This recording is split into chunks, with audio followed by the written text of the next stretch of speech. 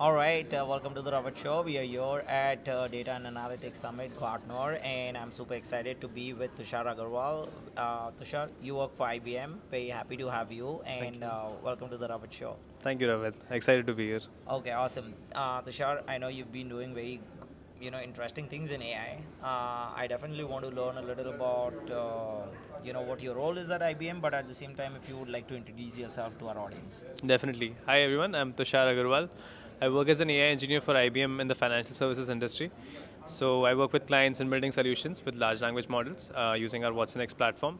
And a bit about my background is that I have my background in education at computer science and a master's in data science, as well as previously worked at the United Nations and SRE as well, along with starting a enterprise in the blockchain space. So I have a diverse set of experiences, and I want to bring those experiences in building impactful solutions for our clients at IBM.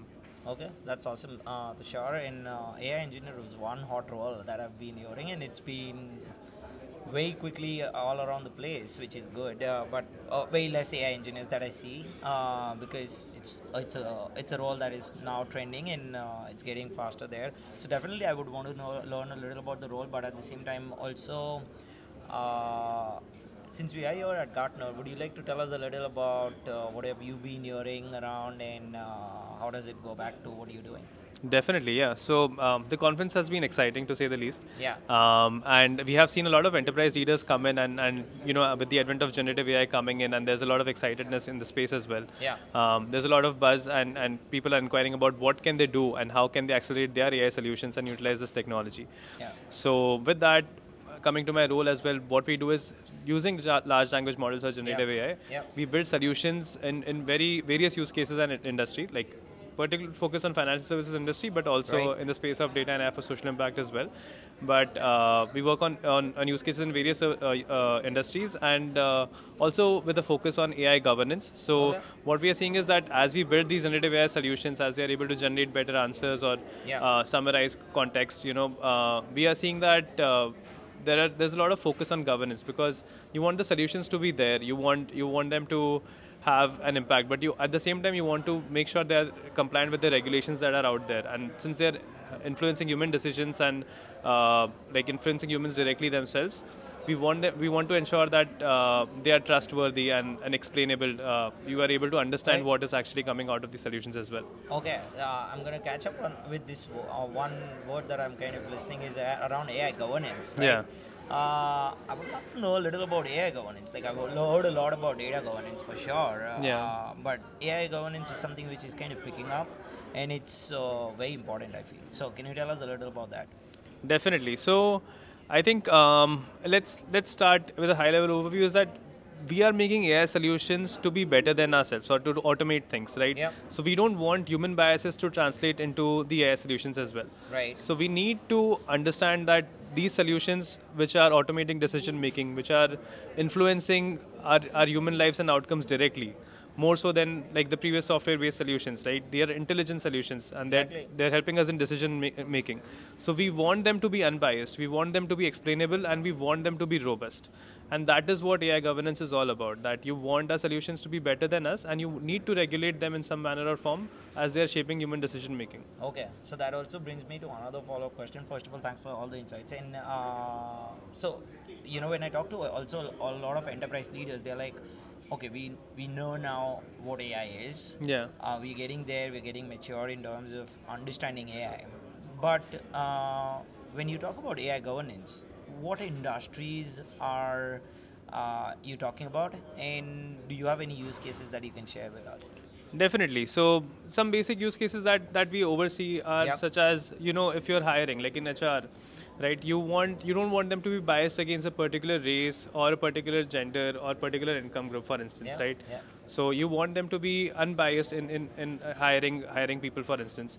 Or when you have even like stores which have a scan and go technology, that you pick up something and you are able to scan and go. Right. There are some AI models which segregate some transactions to be allowed and some to be not allowed. So that is again something that is directly influencing a human outcome, right? Or if they are allowed to transact, similar to approving bank loans. So you again don't want your biases to be like transferred to them. Right. And if they do mark you as something, like if they mark your transaction as fraudulent, or something that is not allowed, then you want them to be explainable. You want to understand why that has happened.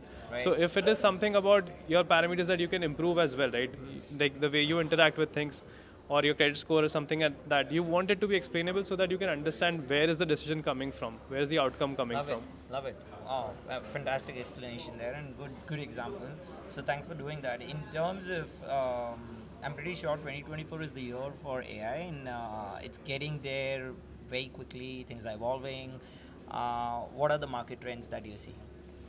In 2024, there is a big focus on governance, as I mentioned, right?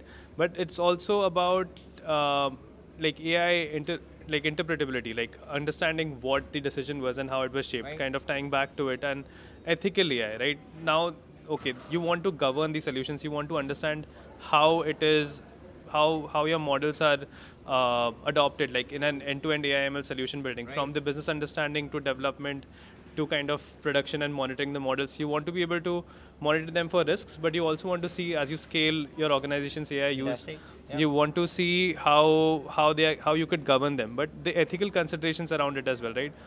That should an AI model come into picture, like for example, for the use case of recidivism, right? If you're trying to predict if a person should be left out of prison early based on if they could commit more crimes. So in that use case, you're taking decisions that directly impact human lives again, and there are a lot more ethical considerations as well. Like your definition of what is fair needs to be considered. So I think those decisions that are coming out there, right, are ethical, and understandability, interoperability, interpretability of AI are something that is more like shaping up as we go into it. Even in systems like healthcare, right, who to assign a resource to? Like if there are only 10 beds in a hospital, who should get it first, right? Resource optimization in hospitals, like who should a resource and a machine be assigned to?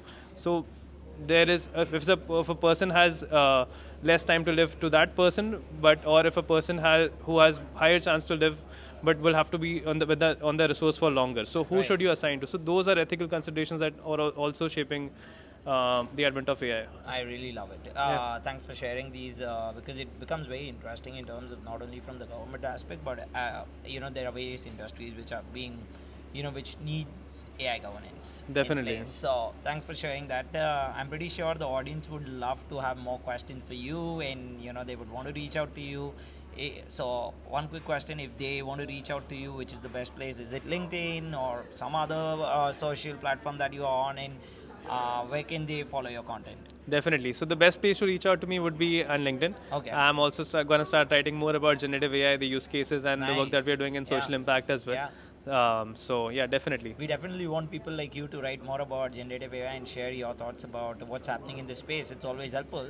But looks like you're doing something pretty amazing in this space. So thank you once again for visiting the Ravit Show and sharing all the insights. Tushar, this was great. Thank you. Thank you so much. Thank you for having me. Watching us.